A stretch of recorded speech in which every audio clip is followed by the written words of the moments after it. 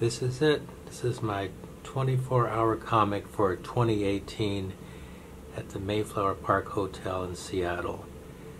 This was completed October 5th through 6th, 2018. And I'm very happy with it. It's a 12-page comic, especially created for the 24-hour comic challenge. There's cards in between this narrative, and each card would stand alone as a page. And it's a combination of history and slice of life, and it follows our main character, Emily, and her troubles and tribulations, and her talking to a friend about it kind of helps. And it starts out with Emily being happy, the first panel, but then she starts to quiet down. Things are going well except for her boyfriend Phil. We don't know that much about Phil, but we just know she's not too pleased with him. And here she is, she's waiting for Phil, but he never shows up, and that seems like a usual thing. And then we segue to a transition where Emily's speaking to someone, but it turns out it's not Phil, it's a close friend. It's nice to see you made time for me. That's what friends do. Sorry about Phil. And then we make a big leap as Emily introduces a whole new element. She says, "Let's not worry about Phil. Look what I found. It's an old copy of Western Hotel Employee magazine. Back when they owned Mayflower Hotel. Can you imagine if we worked at the hotel back in the 1940s?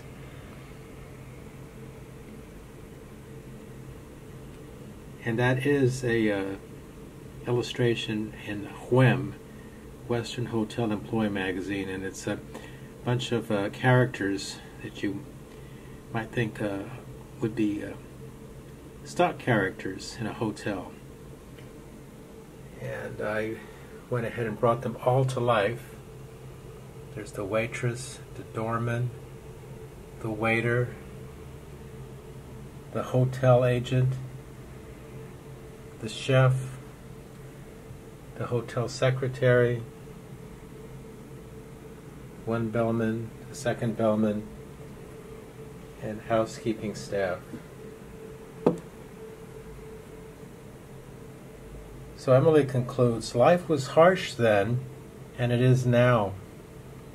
But there are setbacks, but we persevere. The old Mayflower was almost demolished. Bernie and Marie Dempsey had the courage to save it. Indeed, the Mayflower Park Hotel is a Seattle landmark, and for good reason. And then we close out with Emily and her friend at the Oliver's Tavern, or Oliver's Lounge, which is the hotel bar for the Mayflower Park Hotel. So we're inspired by Mayflower Park. That's why we drink at the hotel's bar, Oliver's. Wait, is that Phil? And then we see casual pose, not particularly caring pose. Hey there, I'm sorry. And Emily closes out the comic with, no dude, we need to talk. Experience, I'm glad I got a chance to just go all out.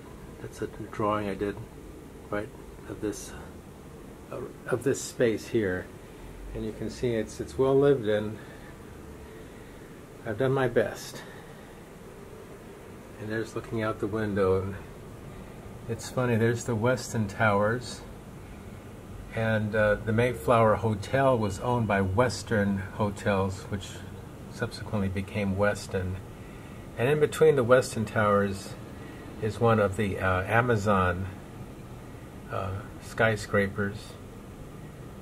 So it's all very interesting. And down below, the Times Square Flatiron building, where the Seattle Times used to be. So just a beautiful experience. Mayflower Park Hotel is a gem, no doubt about it.